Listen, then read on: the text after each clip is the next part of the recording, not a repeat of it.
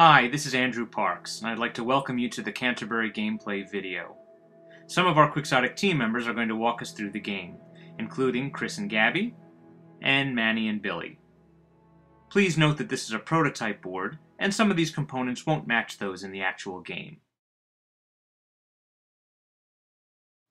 The game board represents the city of Canterbury and its 25 districts.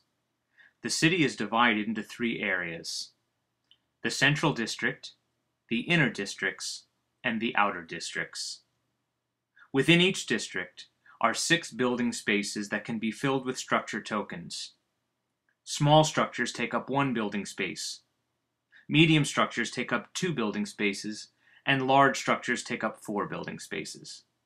Each district also displays the 6 services that can become available there: water, food, religion, defense, commerce, and culture. Beside the board is a structure sideboard, and all of the structures in the game are stacked on top of their respective spaces at the start of the game.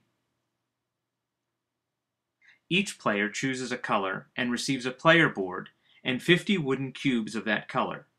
Each player places 1 cube on his or her player board to mark which action they'll take each round. They each place another cube on the 0 space on the prosperity track that surrounds the board, and 6 more cubes beside the king's bonus chart, which tracks the type of services, water, food, etc., that they have provided to the city throughout the game. The city isn't completely empty at the start of the game. There is an old Roman well that starts off in the Central District and provides water for that district. Since the city's color is purple, a purple cube starts off beneath the water icon for that district at the start of the game. The city also has a special marker on the prosperity track. Whenever a structure is built in the city, it provides points both to the city and to the player who built it. Since the old Roman well is worth 1 prosperity point, we'll start the city off on the 1 space. Each player also starts off with 6 gold, a reference chart, and a rank marker. Choose 1 player to go first. That player gets the rank token with the number 1, the Saxon Prince, and each player in clockwise order then receives the next rank token. These rank tokens will help balance out starting positions throughout the game. Note that the starting turn order is the only random element in the entire game. There are no phases in Canterbury. On your turn, you simply choose one of the 3 actions on your player board and place your cube on that action. After performing that action, your turn is over. The next player in clockwise order chooses an action, and then the next player, and so on throughout the game. You keep doing this until the city has circled the board 3 times, which signals the final round of the game. During the first round of play, everyone has to perform a full build action, so let's begin there. When performing a full build action, a player must build 1 or 2 buildings of his or her choice. They have to build in a district that already has buildings, or one that is orthogonally adjacent to a district that already has buildings. Orthogonal is just a fancy way of saying not diagonal.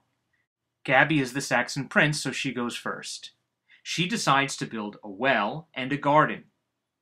In the upper left corner of each structure is the cost. A well costs 1 gold and a garden costs 2 gold, so Gabby pays 3 gold to build her structures. In order to build a structure, all the services that precede the service provided by the structure have to be present from left to right. In the upper right corner of each structure is a service icon that indicates which service that building provides. A garden provides food, which is the next service available after water. Since the old Roman well is providing water in the Central District, Gabby places her garden there, so now there's food and water there. Gabby places 1 of her colored cubes as a service marker beneath the food icon in that district. Now she places her well in an adjacent district. A well provides water, the most basic service, so Gabby places 1 of her service markers beneath the water icon in that district. Now we update the king's bonus chart. 1 player is in charge of keeping track of this throughout the game. Since Gabby provided 1 water and 1 food this turn, her service markers move up on the king's bonus chart for those services. At the end of the game, the players with the most and second most of each service will score a king's bonus. Now it's time to score points for this turn. In the lower left corner of each structure is the city prosperity number, which is how much the city scores. The well was worth 1 point and the garden was worth 2 points, so the city marker advanced 3 spaces on the prosperity track. In the lower right corner of each structure token is the player prosperity number. For low-level services, this number is usually the same as for the city. For higher-end services, the player often earns a little more. In this case, the well was worth 1 point and the garden was worth 2 points, so Gabby advances 3 spaces on the prosperity track. The last thing you do during a full build is score bonus prosperity points. There are 4 different types of bonuses outlined on the player's reference chart. One of them that we already mentioned was the King's bonus for providing the most of each service, but this is only provided at the end of the game. Another bonus is the Breaking Ground bonus, which is awarded if a player builds the first structure in a particular district. The number of points is equal to the number of services in that district at the end of the turn. Since there's only one service in the new district where Gabby built, she only scores a Breaking Ground bonus of 1 point. Since larger buildings can provide services to adjacent districts, later in the game there may be districts with lots of services being pumped into them with no structures inside them. So this Breaking Ground bonus can get really big towards the end of the game. Now it's Chris's turn. Once again, since it's his first turn of the game, he has to perform a full build. He decides to build a garden and a chapel, so he pays 5 gold and takes those buildings. He wants to try to take over Gabby's district, so he places both of his buildings there. He then places his cubes beneath the food and religion icons in that district. The most important prosperity bonus in the game is District Favor, which is scored each time the city marker circles around the board, and also once at the end of the game. Having the most service markers in a district will win you the points for that district, so Chris is hoping to stay ahead in that district for a long time. Chris's service markers advance on the appropriate tracks on the King's bonus chart. The city moves up 5 spaces, and so does Chris's score marker. Now it's Manny's turn, and he spends 2 gold to build 2 wells. He places them in 2 different districts. Since he places buildings one at a time, he can place the second one pretty far away from the center. He places his service markers in each district and advances 2 spaces on the water track on the King's bonus chart. The city scores 2 points, and Manny scores 4 points. 2 points for the buildings themselves, and 2 for breaking ground in 2 districts, each with a single service at the end of the turn. Billy pays 3 gold to build a well and a garden, and places them in a new district. After placing both of his service markers in that district, and moving forward on the King's bonus chart, he advances the city marker 3 spaces. And then advances his own marker 5 spaces. His buildings are worth 3 points, and he scores a breaking ground bonus of 2 points, since the place where he broke ground has 2 service markers in it at the end of the turn. Now it's Gabby's turn again. Now that the first turn is over, she can choose any action she likes, so she decides to levy funds to get more gold and moves her action marker to indicate this. To determine how much gold she raises, she looks at the city marker's position on the prosperity track, and then references the treasury bar that runs alongside it. In this case, since the city marker moved forward into the next section of the prosperity track, the treasury bar indicates that she receives 6 gold. If the city marker were much further along, she'd collect more. So if, for example, it were on the 65 space, she'd collect 11 gold. Each time the city marker passes the 0 mark, you place a purple city disc beneath the marker to represent 100 prosperity points. When levying funds from that point onward, you add plus 10 gold for each city disc beneath the city marker. So if the city were up to 114 points, for example, you would collect 16 gold when levying funds. As you can see, as the city grows more prosperous, it benefits everyone. In fact, when you build a large structure, it may push the city marker very far ahead and allow all players to start levying funds for a much higher amount. Okay, now it's Chris's turn again. He also decides to levy funds for 6 gold. As you can see, when you levy funds, your turn is quick, and you can start planning ahead for how you'll spend that gold on your next turn. Manny wants to build again this turn, so he decides to perform the third type of action, tax and build. When you tax and build, you do a little bit of each of the other 2 actions. So the first thing you do is tax, and this gets you 1/2 the gold you would normally get if you levied funds. So in this case, instead of getting 6 gold, Manny gets 3 gold. Next, Manny can build 1 structure instead of 2 like in a full build.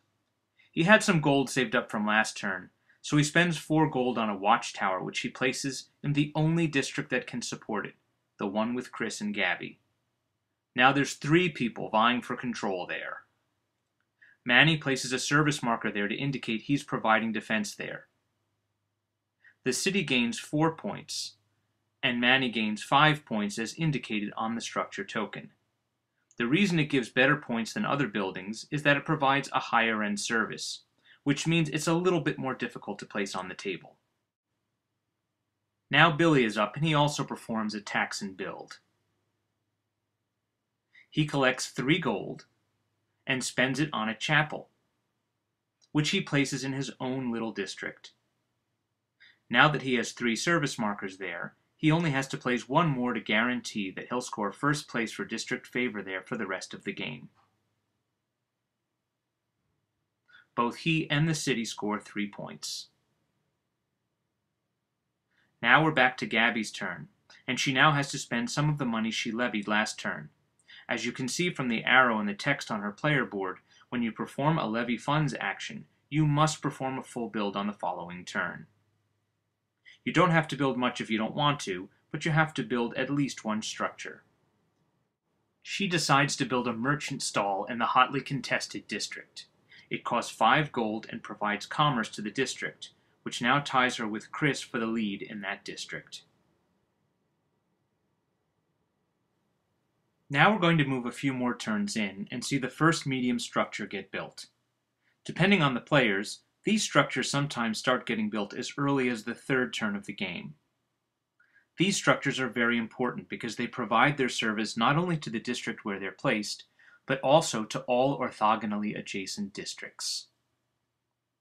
So by this turn, Manny has built up enough gold that he wants to build a fountain and a garden, which cost him a total of 12 gold. Manny places the fountain in an empty district and places 4 water service markers on the board. Now, as you can see, he could have placed 5 markers except for the fact that there was already a water service marker in one of the adjacent districts. And this is an example of a very important rule in the game. Once a service marker is on the board, it can never be removed by any means. Therefore, you want to play medium structures as early as you can so you can spread as many of your service markers on the board as possible. Now Manny places the garden that he also purchased on the board in an empty district. Note that there is water in that district even though there are no structures there. That's because of the fountain that Manny just placed next door. Now Manny is going to score a breaking ground bonus of 3 since he broke ground in this district, which has 1 service marker in it at the end of the turn, and in this district where he has 2 service markers at the end of the turn. Now Billy's up, and he wants to place a church in a district that already has a chapel. Since they both provide the same service, the church is considered an upgrade of the chapel, so Billy demolishes the chapel by removing it from the board and replaces it with the church. Although Billy doesn't get to replace the religion service marker there, he does get to place religion markers in the surrounding districts. Also, Billy scores the last type of prosperity bonus, the enrichment bonus, which gives him an extra 3 points for demolishing a structure and replacing it with a larger version that provides the same service. Large structures are worth variable player prosperity points, depending upon where in the city they are built. If built in the central district, they are worth the amount shown on the left number. If built in one of the inner districts that surround the central district, they are worth the amount shown on the middle number. If built in one of the outer districts, they are worth the amount shown on the right number. Large structures can be worth a lot of points, but sometimes it's worth more points to build 2 medium structures instead of 1 large structure. The real value of large structures is that they allow you to place 5 service markers representing that structure's service anywhere in the city. This can be vital to stealing district favor in a particular district, or to gain control of a particular service on the king's bonus chart. Each time the city marker circles the board, we score district favor bonuses. We basically look to see who has the most service markers in each district. That player scores the primary bonus. Then we look to see who has the second most district favor. That player scores the secondary bonus, which is half of the primary bonus rounded down. So how do we determine how much each district is worth? Basically, the number of building spaces that are covered in a district determines how many points that district is worth. So this district is worth 4 points, for example. Let's look at a few different districts during a typical district favor scoring round. In this district, blue has the most district favor, and so scores a primary bonus of 6 points because 6 building spaces are covered. Red comes in second place and scores 3 points. In the central district, red has the most district favor.